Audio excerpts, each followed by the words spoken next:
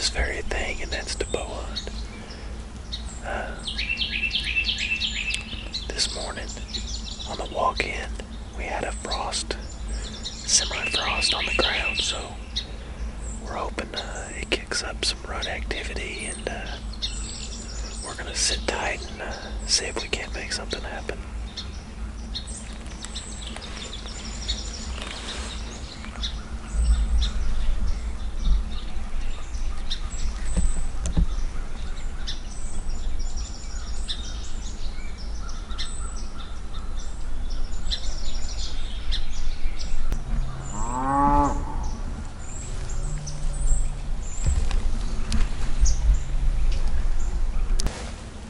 We haven't seen anything this morning. We just heard a couple of deer blow. Definitely did not wind us.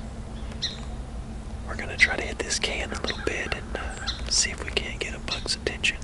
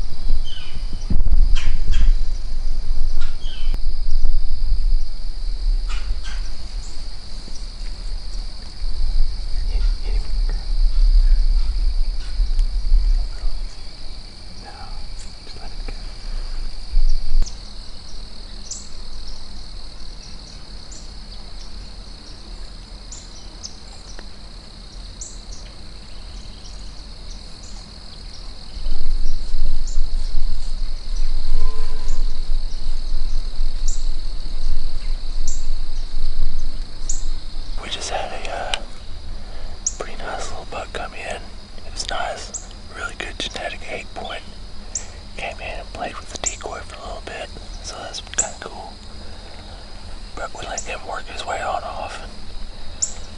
Now he's moved off. I'm gonna try to rattle in the horns and see if I can get another one to come in here and play. So let's try it.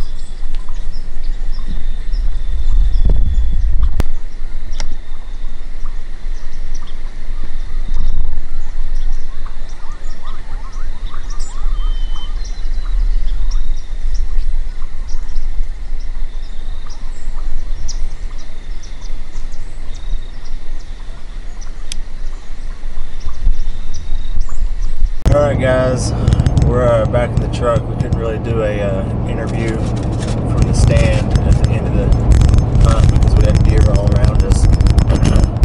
But we had a nice 2.5-year-old. Probably he had really good genetics to be something good in a couple of years, 2 or 3 years. But he came in and gave us a little show on the decoy, and then about 45 minutes after that, we saw some rutting action. There was a buck chasing a doe about probably 200 or 300 yards away west of us, and when we saw that, I hit the grunt call a couple of times, hit the can a couple of times, and he came over, put on a little show for us, put a scrape, and started to walk off, and I hit the grunt call 1 or 2 more times. The second I did that, he turned and came right at us, and he came and he sidestepped at the decoy a little bit too. Gave us some pretty. I would have had a shot at him if he was big enough. He's about a 3.5-year-old, but he's only about 115-inch deer. But it was fun. Anyways, we're gonna go get some food, get to bed, and be back at it early in the morning.